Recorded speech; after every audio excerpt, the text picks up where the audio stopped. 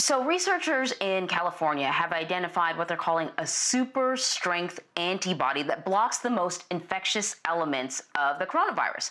But these neutralizing antibodies were found in fewer than 5% of recovered COVID-19 patients. So this is really interesting because there are all number of antibodies that you may develop once you've been exposed to the virus, but not all of them indicate that you'd be immune moving forward. So for more on this, we are joined by internal medicine specialist, Dr. Neeta Ogden. Of course, I tried to explain antibodies, but doctor, you can do it better than me. So tell me, why this discovery is important. Yeah, so we've heard a lot about these neutralizing antibodies. Now they're being called super strength antibodies. So what exactly are they? So these antibodies target the spike protein of the coronavirus, and that gives it that classic look of those spikes coming out of the virus. And that spike protein is essential to the virus attaching itself to human cells.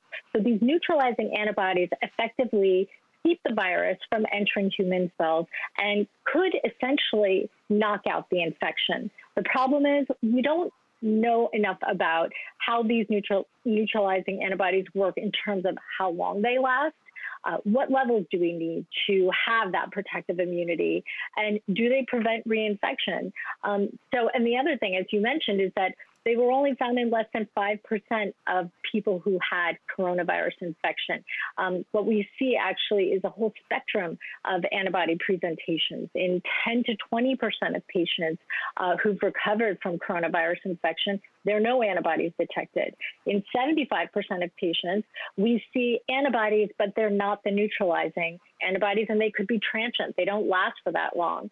And then again, in these less than 5% of patients, neutralizing antibodies occur. We do know that they occur 11 to 21 days post-infection, and they do persist for a while. It's just not clear exactly how long.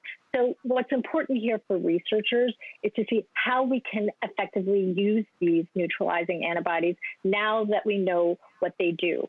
Researchers are trying to clone the B cells that produce them, so that we can then mass produce the antibodies and re-inject them into people who might be sick to see if they lessen infection. And then there's also a goal for the vaccine.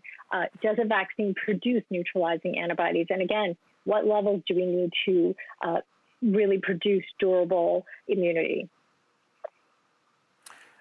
Doctor, some medical professionals are warning that the first COVID vaccines may not stop people from catching the coronavirus, but instead they may just prevent people from getting really sick or dying. What does this mean for the fight moving forward? I think that that's a very realistic statement about this first generation of the vaccine, because we are in this race to produce the vaccine.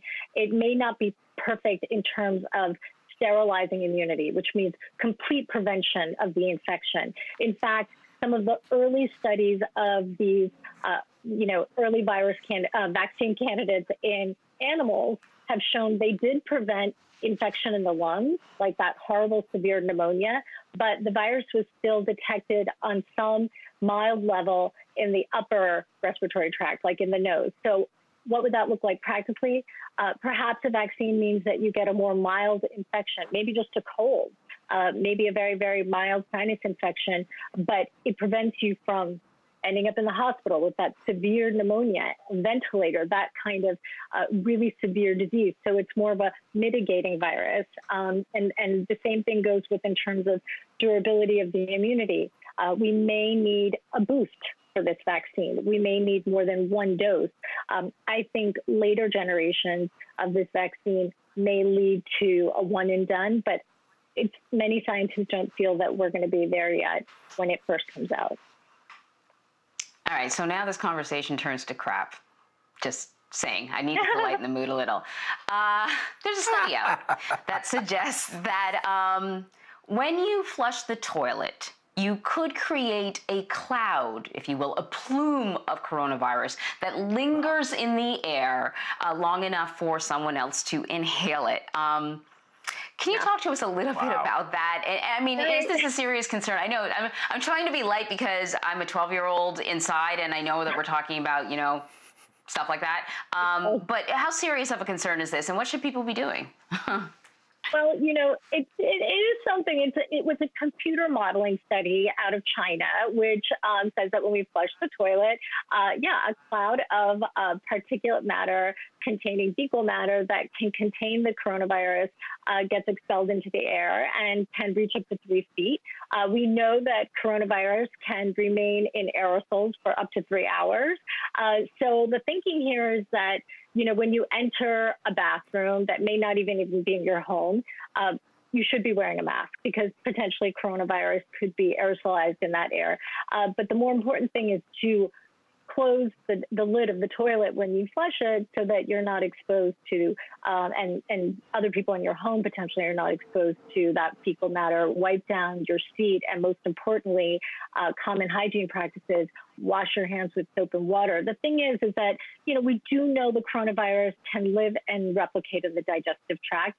Researchers have even thought about using sewage to track outbreaks in communities.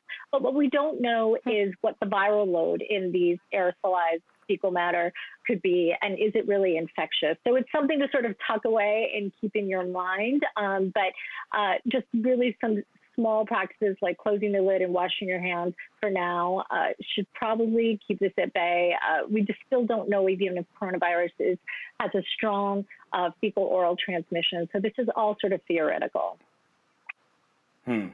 Well, all I can say, Anne-Marie and Doctor, is to my parents and family and Freudian therapists who gave me grief over the years for never using a public bathroom, I was right. Thank you, Dr. Neeta Ogden. We appreciate it. Thanks Good so information. much.